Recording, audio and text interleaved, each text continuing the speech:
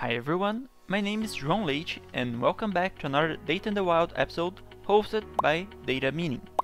Before we begin, don't forget to subscribe to the channel below and click the bell to turn on notifications to be the first to know every time we upload a new video.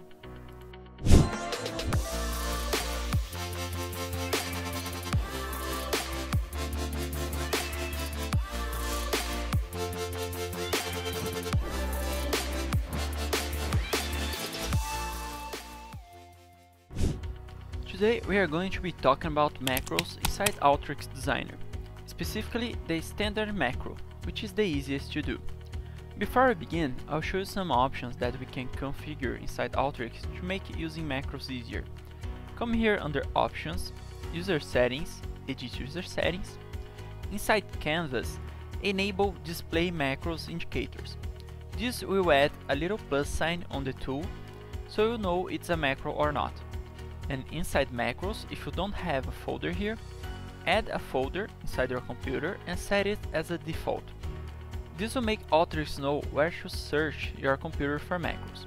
Click OK and then save. I have a macro saved that, just for example, inside my default folder, and you can see here in my tool palette that I have a macros folder and the macro inside it. Now, here we have an example of a common workflow that we have a classroom and a maximum number of students. Now, let's say we want to distribute 150 students inside those classrooms sequentially until I have no more students left.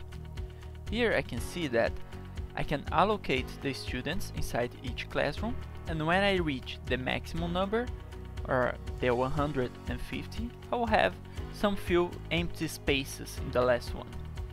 I can also check the leftovers, so in case my number exceeds the amount of space I have, I'll have some leftovers here. So let me just change this for, I don't know, 200. Here I'll have some leftovers and all of the classes will be full. Now let's say I have the exact same problem. I have a meeting room and I have a maximum number of attendants. I want to fill up the meeting room sequentially until all of my attendants have at least a room. I want to make the exact same thing I did up here, but instead of just copying and pasting this, I can use a macro. How can I create a macro? I can come here, copy everything, create a new workflow and paste it. I right click the inputs and outputs and change them to macro input and macro output.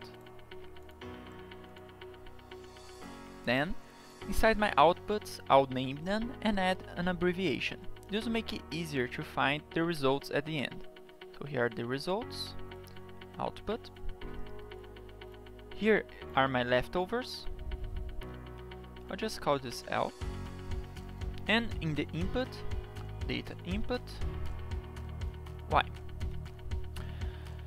If I click here in the edit data, you'll see that I have the exact same data as my example, because I just copied and pasted.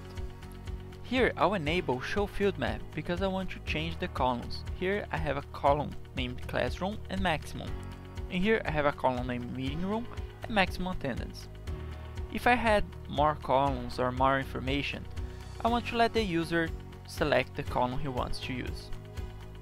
So back here to the macro, I want to also configure and let the user type in the number of people that need to be distributed inside the meeting rooms or the classrooms or whatever he needs to do.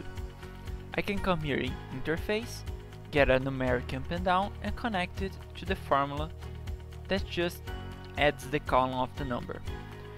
In the action here, I'll select to update the value, and here I'll type enter the number of people. I'll just add up here and it's okay. If I try to save this, you see that Alteryx goes to my macros folder. So let's just test macro, and then if I come back here, I already have a macro here. Let me just erase this one. I can right click, insert, macro and select test macro, or I can come here to the last tab and drop it down here. Then after I connect everything, I have to select the fields because I selected and enabled the show field map. Here I'll select meeting room, here I'll select maximum attendance. You can see that it's typed classroom up here. I can come back here to the macro, edit the data and change here to room. Save it, come back here, and every time that update our macro inside the workflow and go back to the original one, you get this window here. Just click OK and you can see now that the name here changed, but I lost the information. So I'll just type it in again. I'll add some people here and run. As you can see, the people here were allocated and I have no leftovers.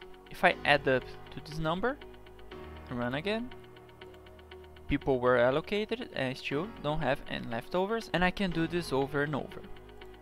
Now, inside Alteryx, there are also some tools that use macros. So for example, if I come here and get the random % sample, I can right click on it and open macro, and I can see what's behind that tool. It's just a macro here. So that's it for macros in Alteryx Designer. Thank you for watching and have a great day. If you have any questions or suggestions for future videos, please comment down below. Don't forget to subscribe to know when future videos are posted. Thank you for watching.